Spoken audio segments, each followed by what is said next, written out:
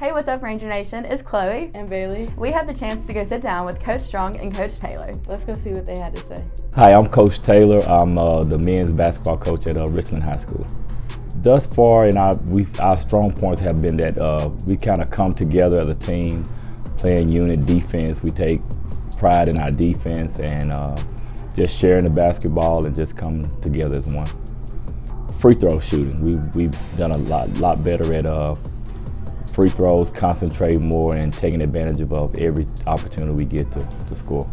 If we win tonight, we actually will lead our district, and we look forward to just going as far as we can in the playoffs.